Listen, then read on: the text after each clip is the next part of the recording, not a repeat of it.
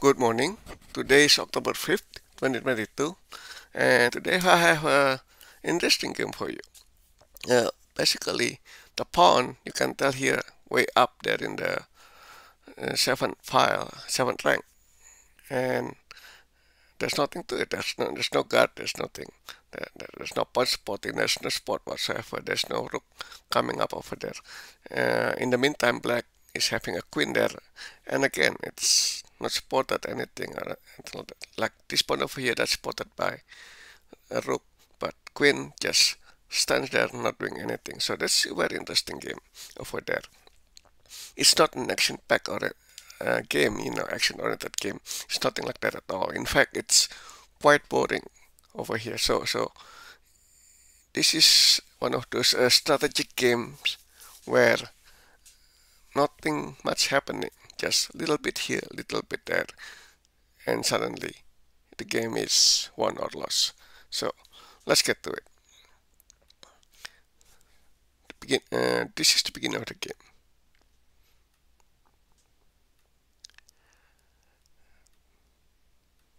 That's opening.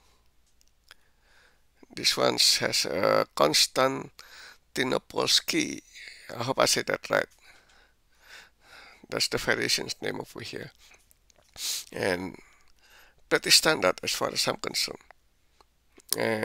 Basically, this kind of opening, I don't care. King Indian defense, I don't. King Indian attack, I don't care what black does as long as it doesn't sabotage my movement. Then queen goes here, king castle, and that, and maybe this one right here, and that completes my development. So pretty much just do my own things, unless there's wrench in the plan, and that's it right there. So right now the position is 0 equal. Yeah. So it's nothing, no big deal. It's not that I cannot handle it. So let's move on.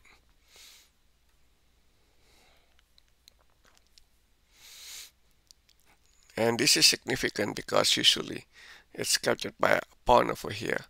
The knight is, being used to cut this knight. So if bishop takes, knight can retake the knight and take that. But like I said, that's a wrench in the plan. No big deal though. So keep going.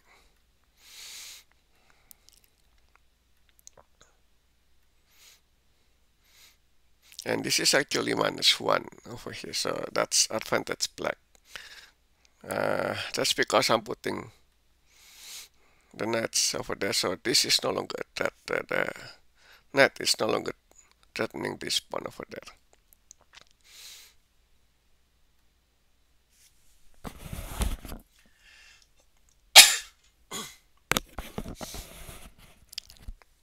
So I'm kicking the bishop out. Again, this is standard maneuver. It's not something to be concerned about. Over here, I move the knight there, but usually I would move the knight here and exchange it with the bishop. The reason I don't do that is because I want to basically complicate things, and this one has knight hooked up over there, linked into that knight. So it looks strong, but it's not. It's really just a bluff, really. Makes it look complicated without it being so. Here's a thing over here. So that's in position to capture. Now I can capture over here because there's bishop over there and there's bishop and rook over there and then rook over there. Like really complicated tactically speaking, but we're talking about positional here, positional advantages, very slight advantages. Just we're not capturing pieces. Like black and white are not considering pieces, we're considering squares. In this case, I have queen over here and I have knight over here. It's a check there and king being attacked. So a lot of potential going on, but nothing really happened because, well, the queen just moved away. Simple. So and just nothing like simplified simplified thing. There's nothing except, well, there's except that pawn over there. But otherwise it's even. Now that's, again, that's not a tactical consideration. Uh, the rook was in danger of capture, so move it into the right, to the right square, and then try to take control of this file over here. So anyway, let's move on. This is actually -2 over here, so black has advantages, and yet these pawns here are very strong. So this is actually a very strong attack by white, but computer cannot handle that. It's too positional. The positions are too positional, so it's not a correct evaluation, in my opinion. Next move.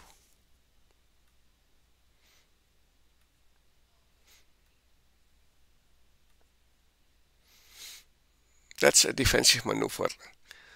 It's not attacking. It's not doing anything. So let's put things, over there into controlling all the squares. Really, this is all about the squares. This is not about pieces. This is about squares. If you want to go back and watch this game, replay the game, but count the squares, count the squares, count the squares, count the squares, count the squares. And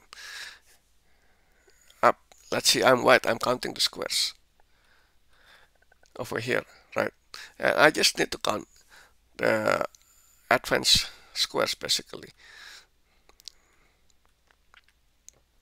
Yeah, just count all the advanced squares over here. And that's it, right? So that's 9.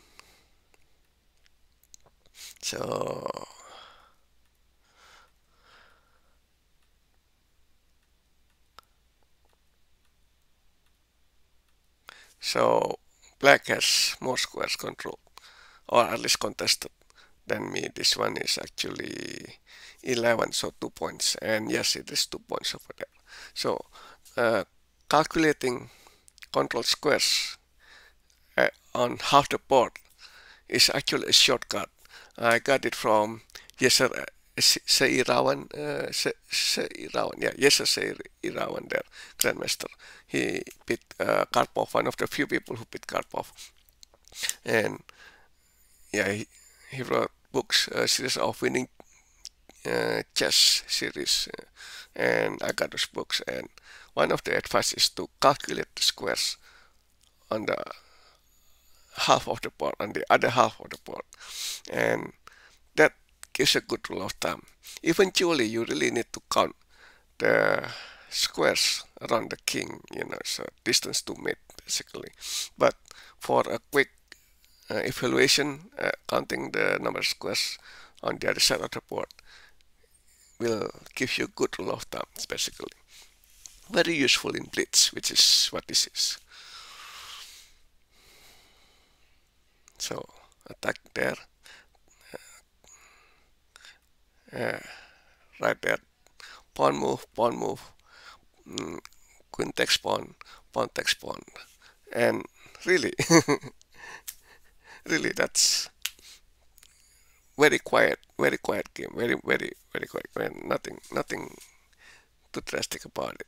But in the space of a few moves, you went from -2 to -5, and just like that, it's just pawn move, pawn takes, pawn captures, and -5, a whole piece wood. That's amazing. You really need to study positional, strategic positional evaluations over here. Otherwise, you'll be in a losing position and you don't even know it. So, something to keep in mind. Next move.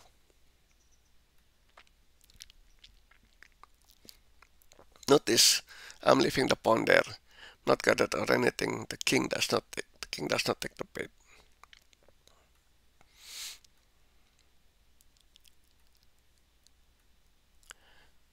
Now we got something over here, so this is very threatening move. Now, if bishop captures bishop here, that'd be a mistake because it has no support, and really it needs to be supported.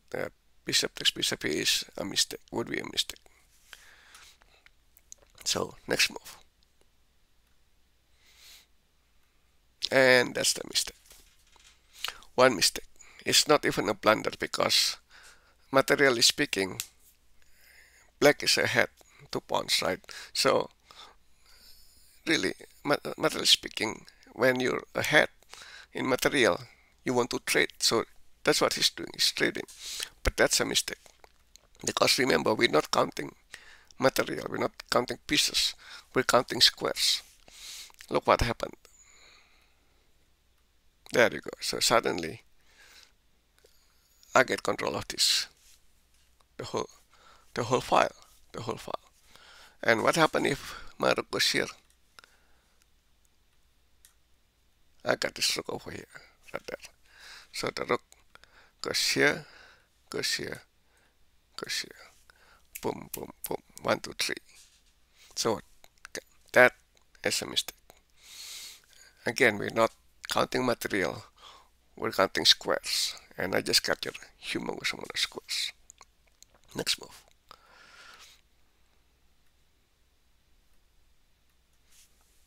And black is lost. Just like that. Just one mistake over there. Bishop captures bishop. One mistake. And black is completely lost.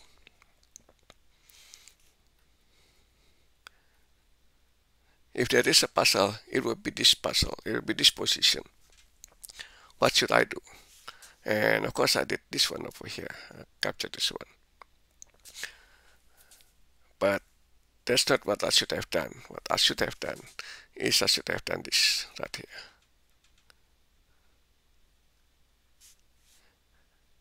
And then, the queen has to move somewhere over there.